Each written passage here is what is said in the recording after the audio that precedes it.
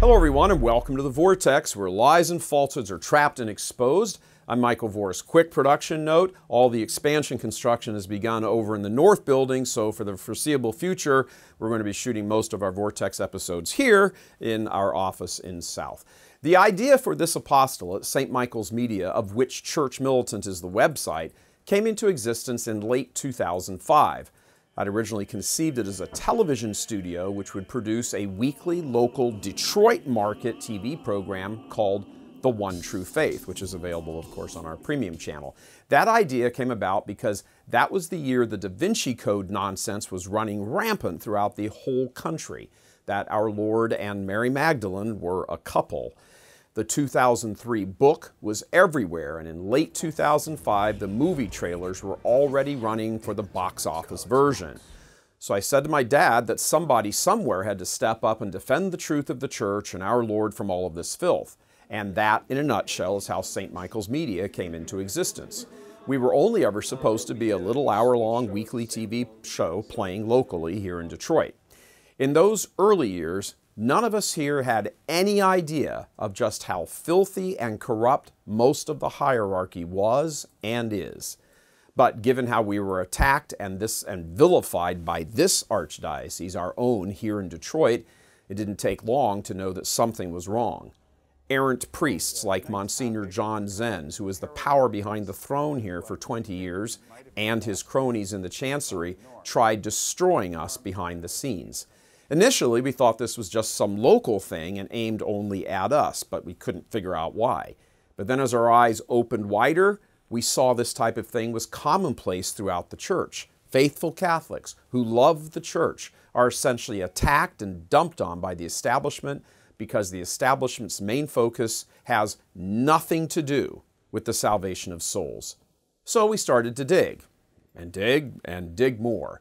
Little by little, priests and other faithful Catholics started coming to us quietly and teaching us the real state of affairs in the church. And there was one tracker we were always keeping our eye on: the numbers. The official headcount of all things Catholic, largely in the U.S. And those numbers do not lie. Brother, do they ever not lie. And the only response to them is just wow. Just wow. So look for yourselves, and these are the bishop's official numbers. In 2005, way back when St. Michael's Media was conceived, there were in the United States almost 19,000 parishes. Today, there are just 17,000. So every 2.5 days, a Catholic parish is shut down in the United States. In 2005, 81 million Americans, according to various social surveys and polls, identified as Catholic. Today, 76 million do, and that's a drop-off of more than 5 million. In 2005, 15.5 million former Catholics said they no longer considered themselves Catholic. Today, that number has skyrocketed to more than 26 million, an increase of more than 10 million souls. Infant baptisms have fallen by 1/3, from 900,000 to 600,000. Baptism of adults is even worse, from 76,000 to just under 40,000. Marriages have fallen from 207,000 to 140,000. Catholics who tell pollsters they attend Mass each week has dropped from 26% back in 2005 to just 21% today. That was a number we paid special attention to when we first started this apostolate back in the day. What percentage of Catholics actually go to Mass each week? It used to be 1 out of 4, which is dismal enough. Now it's even worse, only 1 out of every 5. Additionally, a little extrapolation of these numbers reveals that in 2005, 1 out of every 10 Americans was a former Catholic. Today, it's 1 out of every 8. Additionally, for every new Catholic coming into the church in 2005, 5 left. Today, that number is 8.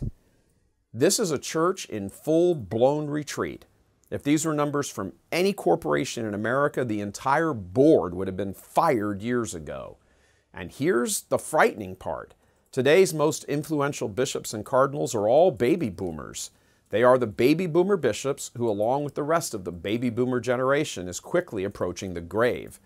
They're in their 60s and their 70s now and soon will be gone. The world they have left behind, both culturally and in the church, is one devoid of almost any authentic spirituality.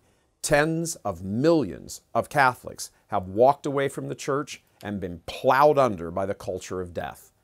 And all of it has occurred on the watch of these bishops.